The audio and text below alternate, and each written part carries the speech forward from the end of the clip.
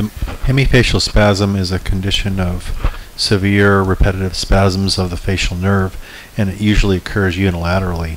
The video here illustrates a case of hemifacial spasm developing bilaterally, initially on the left, and then followed by successful treatment, and then subsequent development of the similar symptoms on the right side, and they were both relieved by microvascular decompression.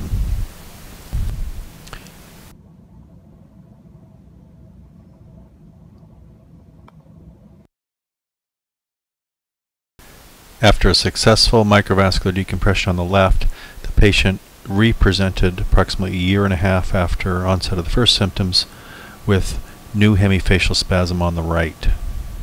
How long has the spasm been going on now?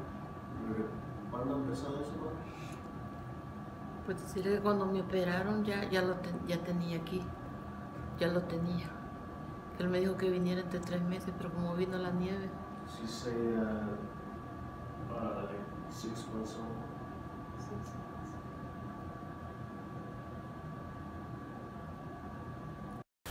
The surgery was then repeated on the right, and a vessel was found compressing the facial nerve. The patient experienced complete relief of her symptoms and presented with a follow-up visit 1 month after surgery. Okay, perfect. Can you raise your eyebrows up? And show me your teeth. Stick out your tongue. Have you had any spasms since the surgery? No, ya no. Yo quedé perfecta de esta cirugía. The hearing is good? Yes, very good. Yeah. And how long has it been since the surgery?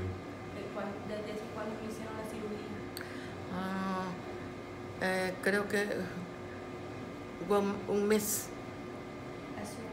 A month ago. So 1 month since the surgery. Yeah, good. And you used to have the spasm on the left also, and we operated on the left side several years ago, correct? Yeah.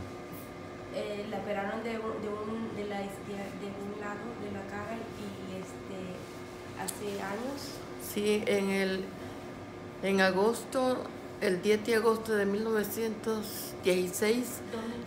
2016 me operaron de la izquierda, de aquí.